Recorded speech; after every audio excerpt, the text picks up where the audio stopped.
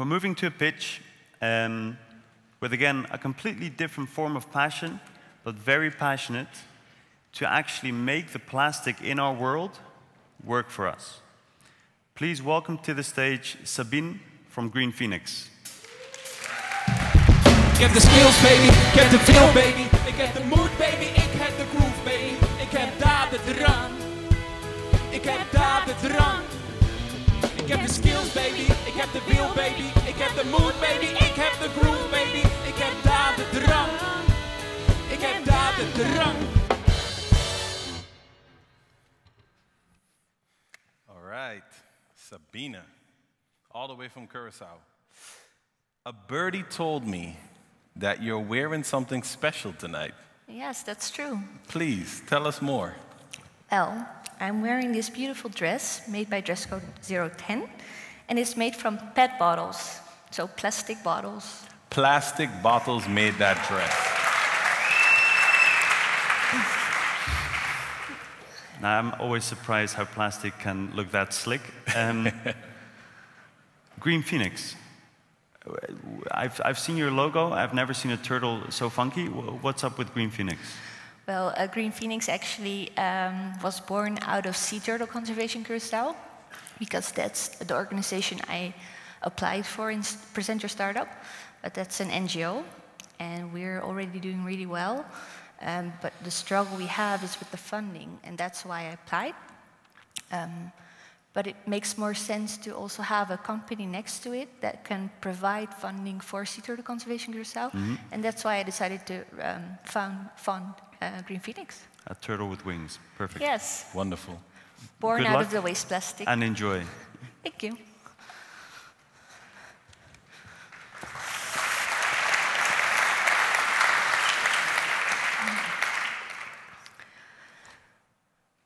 If we don't change anything now, our oceans will have more plastic in the sea than fish by 2050.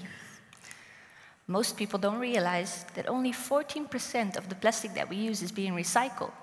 That means 86% goes to waste and might end up as pollution. The core of this global problem is that we live in a linear economy in which products become waste at the end of their life cycle, overthrowing our Earth with pollution. Virgin plastic is pretty cheap, and that's why it's often preferred over recycled content. And that's profitable short term, but the price we pay as a society long term is enormous.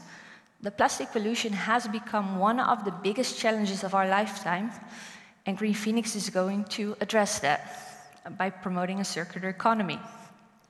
So my name is Sabine Berendse. I'm the founder of Green Phenix, and we promote circular systems and products in the Caribbean, and we do so with strong local and international partners.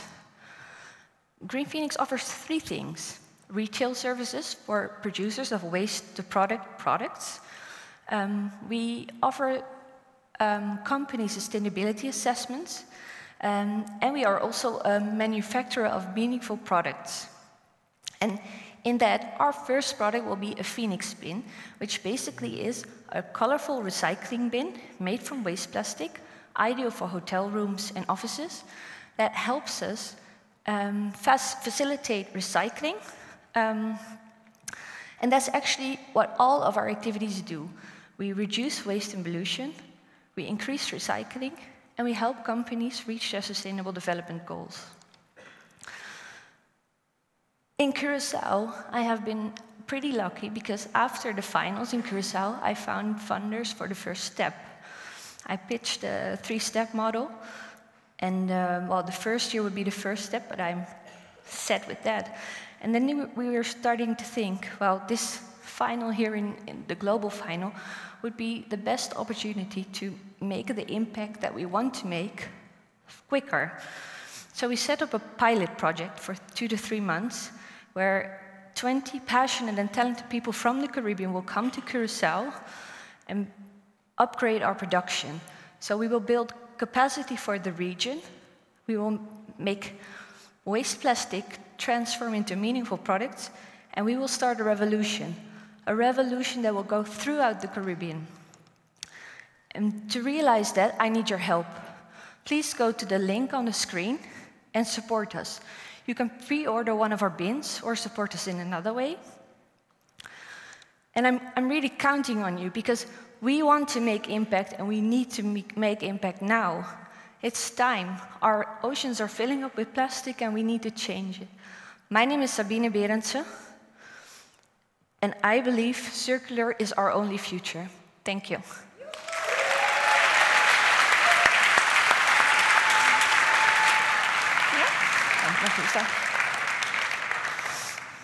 Well done. So, whilst you all open your mobile phones and go to this link, let's see if there are any questions from the jury. Great pitch, Sabine. Thank you. Very good. And I totally agree that the circular economy is going to be very important and great stride.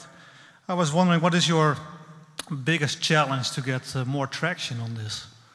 And how are you going to do that? And are you alone? So 3 questions, actually. So what is our biggest challenge at this time? Well, we found a good partner in Loyals, so we have a partner that's going to help us get the traction. I would say at first production is our main challenge, but we found a solution for that. What was the 3rd question, sorry? Are you alone, or do you have a team around you? Well, on the payroll, I'm alone at this time, but I'm going to get my 20-person team, and I have a silent investor that's helping me with the financial part, because that's not my strong suit. And I, like with Sea Turtle Conservation Curaçao, I actually have very talented people around me that help me in every way I need. So. Great, good luck. Sabine, I love design and I really love your logo. Thank you. I really like the presentation, let's say the initiative and the presentation. But I'm also curious to I mean, you're a charity, 100% charity now, right? And of course there's revenues that comes out of the products, right? But is that eventually that you want to get money out of that to maybe fund that you really recycle from what's coming on the beach? Or how do you see that in the future, let's say, the business model? Or will it be 100%? I'm not really sure I understand your question. If you're asking me how are we making money, we already sell meaningful products. Right. We have sold about 11,000 products, merchandise products we made from waste plastic. These are small items. We have a pretty big tourism industry in Curaçao, and these bins, we target them for hotels. So with cooperation in the tourism industry, which we already have pretty well because we are Sea Turtle Conservation Curaçao, and well, people like sea turtles and they come to Curaçao to see sea turtles. And I think a lot of hotels especially are aiming to be more sustainable and have an image to be more sustainable because people in Europe expect that of them. And I think when we display them in the hotels, it will have a very big reach because people can also take one home or buy one with, yeah. Great, thank you, great. You're welcome. Sabine, a great pitch. Thank you. And being a citizen of Curaçao, I'm mighty proud you're here and that you brought a good pitch. But I have a question. How do you promote the link between the sea turtles and the waste bins? And the thing is, sea turtles are sentinel species, which basically means that you need to compare them to a canary in the coal mine. If sea turtles are in trouble, we are in trouble. And they are all endangered species. That should tell you enough. Okay, thank you. Plastic is the biggest threat to them, so it's also to us. Sabine, thank you for your good pitch. I have actually 2 questions. Can you say something about the partners you are dealing with to get this up and running? And second, I can imagine that this problem is not only focused on Curaçao, but maybe a global problem. Do you have any plans to get it bigger or other areas where this problem is visible? Well, the Waste No More project is really aimed on the Caribbean, not only on Curaçao. Precious plastic is actually the initiative that enables projects like mine around the world to do something with waste plastic. And there are several partners in Curaçao, like Green Phenix, Limpy, that have expertise in-house. We have partnerships in the region already, but these are all small-scale producers. And our aim is to upgrade their production so we can actually manage these local waste streams. Because the problem is, bigger industries are not interesting for Curaçao and other islands because the economy is too small. Precious plastic is too small. So if you can find something in the middle, that's actually ideal for all the islands. So it's not just Curaçao, it's the whole Caribbean with 44 million inhabitants. That's a lot. Thank you. Are there any questions from the crowd? Oh. We have somebody over here. Getting a workout, John. Yes, indeed.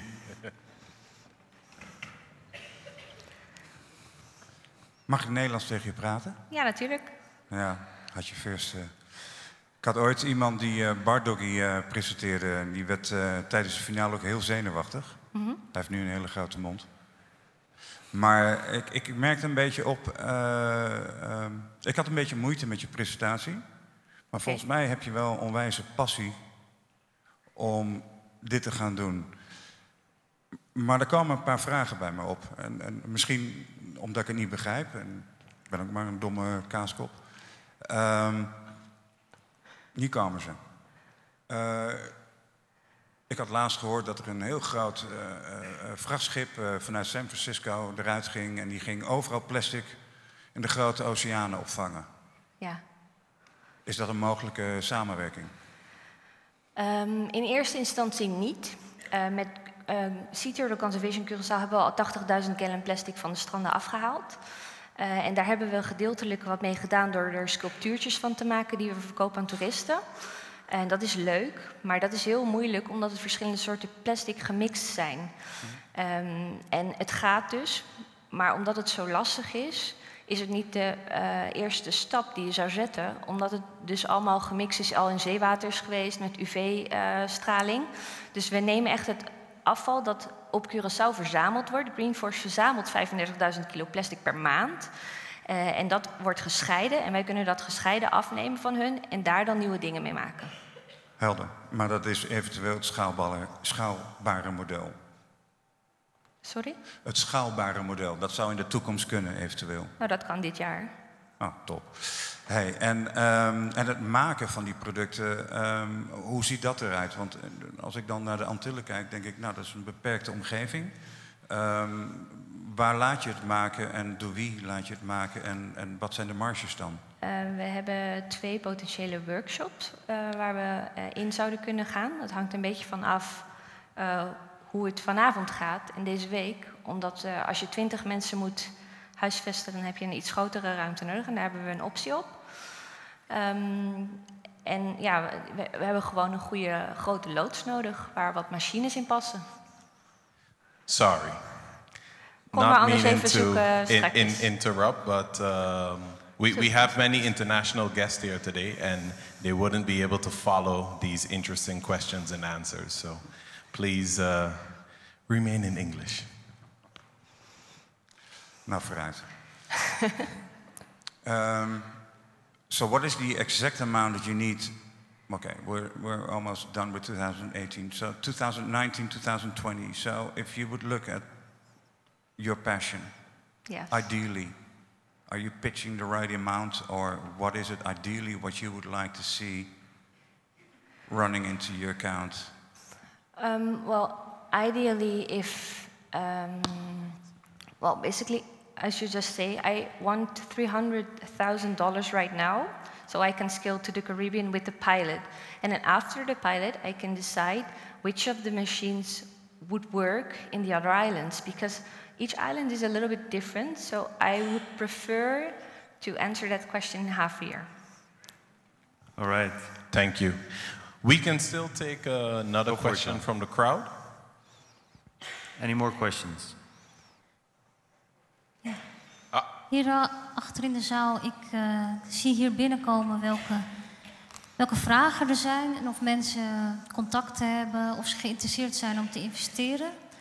En bij scheidshuren zijn een aantal mensen die willen verder praten. Dus dat is in ieder geval leuk om te vertellen. Very good. Nice. Bij Sabine kan je dat nu nog doen. Dus ga vooral naar fundyourstartup.nl en vul het in. Question, please. Hi, thanks first of all for the presentation. Regarding your funding, I was interested, why is it not more charity focused? And now it's more focused at funding from investors. Because I have my first investors already from Curaçao, and I'm not sure how it goes here, but if you have investors ready, they're not always necessarily interested in having more people around the table. So I think I'm pretty happy with the investors I have at this moment. So maybe in half a year, we might be open for discussions to scale it more. But for now, it's good. Okay, yeah. Thanks. All right, let's give Sabine Thank a round you. of applause. Please come. Thank you. Oh, sorry.